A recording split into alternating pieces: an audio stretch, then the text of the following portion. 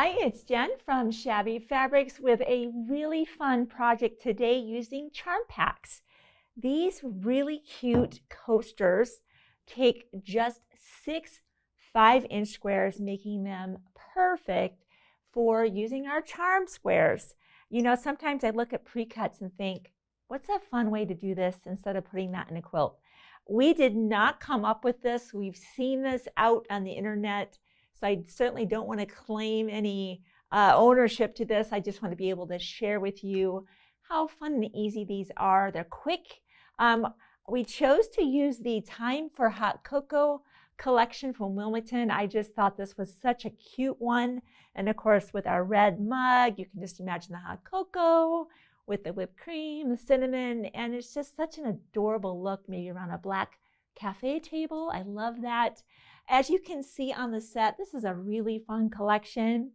We did some coordinating pot holders, the folded star hot pad, as well as the hanging towel. We've done videos on that as well. So if you haven't already subscribed, be sure to do that. And maybe you've already just subscribed, just jump over to watch how fun those are to put those projects together and how nice that this will now coordinate. So to make these, they couldn't be easier. You'll start off with kind of choosing your groups of 6 of your 5-inch squares. And so I just grabbed that. Here's an idea as well. When we start stacking these, in fact, I will show you that in just a moment. I'm going to give you an option so that you can actually use 5 squares out of your charm pack set and be able to use a piece of just muslin or something that is a more, you know, kind of a boring fabric, I guess I'd call that, because inside of here, these all will be placed on top of a fabric you're never going to see. And so that's one thing I might want to suggest to you, but you do need to make sure that your center comes together real well. In case there's a gap, it is kind of nice to have a fabric from the collection poking out so everything coordinates. I just wanted to mention that. If you do that, that way using only 5 of your squares out of your charm pack, because the charm pack has 42 pieces, you'll be able to get 8 of your little coasters out of that instead of 7 if you are going to be using 6 of those. 6 times 7, of course, is 42 squares. You'll be using them all up. So I never know how many you need to make. I just wanted to throw that out as an option. So whether you choose 6 out of that or you choose 5 out of that and you choose just a plain piece of fabric and cut that to 5, however you want to do that, you'll take your 4 that you know you want to have up here and you'll fold that fabric just in half and give it a good press. You could add sizing if you wanted. We didn't do that. We didn't feel there was a need to do that. And you're just going to go ahead and press those 4. And I've done that ahead of time, so let me bring those out. So now we have the 4 fabrics I want on top pressed. And then these are the 2 fabrics. I want this to be my background, and this will be that fabric that's in the center that everything is going to sit on top of, and it's kind of my insurance policy that maybe my little 4 patch doesn't come together perfect. I'm still seeing a fabric down there that I like. But again, you can always choose the option of maybe even using maybe just a black solid if you want to do that. You'll also need a piece of batting to cut to the 5 inches. So we'll start off by layering 1 piece down, and that's the piece that's going to be on the inside here. That's not going to be your backing of your coaster. Follow it up with your batting. Your backing will come on next. Now with our fabrics, we have our 2 raw edges and our fold. It doesn't matter what side you start on, the raw edges will come always to the outside with the folded edge to the middle. So I'll keep placing these, stacking them right on top of each other. And I want to have my reds be opposite of each other. So I'll place them like that. And for the last piece, we're not going to just place that on top. We have to lift this up so that that'll nestle and kind of create that little 4 patch there. Once you have that, You can either wonder clip that together. You could use your regular wonder clips, your mini wonder clips, or you could pin that however you want to clip that together. But we'll go sew a 1/4 inch all the way around that. You might want to stitch around twice, maybe shorten your stitch length because we're going to turn everything through. And before we do that, we'll clip our corners. I'm just going to put a few wonder clips in.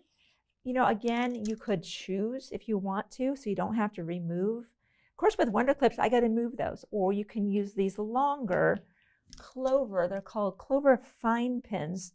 They're different than the patchwork pins you see me do piecing with. They're longer, a little stronger. I really kind of like that because now I can leave them in place. Let's do a little bit of both. So let's head over to the sewing machine. We're going to sew a 1/4 inch. I am going to shorten my stitch length a little bit. Start anywhere you want.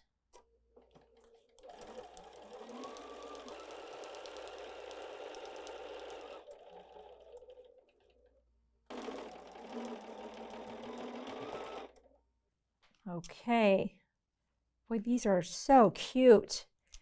Clip your corners. That's going to help. And now I'm already looking. I'm like, where's my point turner? If you've watched any of our videos, you know if what I need to push out those corners. There is just not a tool that I grab for that I prefer more than the Clover point-to-point turner. When I have something that's curved, this is the end I use. Of course, I'll be using this today. And we're just going to turn that through, just like that. These go together in no time. You know, it seems like everybody right now is changing houses, buying homes, selling homes, upgrading. I'm always looking for, we all know we can go shop at Amazon and get all the things we possibly could need for a home, or Target, or wherever you love to shop for home goods and appliances and all those things. But there's nothing like a handmade gift to welcome someone to a new home. And this is a great gift, practical too. So let's get into the corners. We're going to push those out with our point turner. And I've got my iron warming up. And just like that, there's this cute little 4-patch.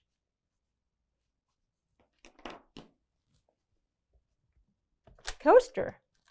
So we'll give it a little steam here. And look how adorable that is. And you realize they're actually reversible. Let's say you want the back side up. You just want the black today. That's one way to do that. Or if you love to see the 4-patch, there you go. So how fun to use charm packs in a way we've never used before. I love this. And of course, we have a beautiful array of that. Hey, you might have noticed we have a new website. If you haven't been there in a while, jump over there. You can go look at fabrics and look by pre-cuts, and you're able to jump over to the 5-inch charms. Here's another idea. If you take a 10-inch layer cake, you cut it in half, both vertically and horizontally. Do you realize that now gives you 4 full charm packs? So that's another way. Maybe we're out of the charm pack you love, but we have a layer cake. So that's another option for you. So thanks for giving me part of your day of showing you how to make these really cute coasters made with charm packs. I'll see you soon on another Shabby Fabrics video.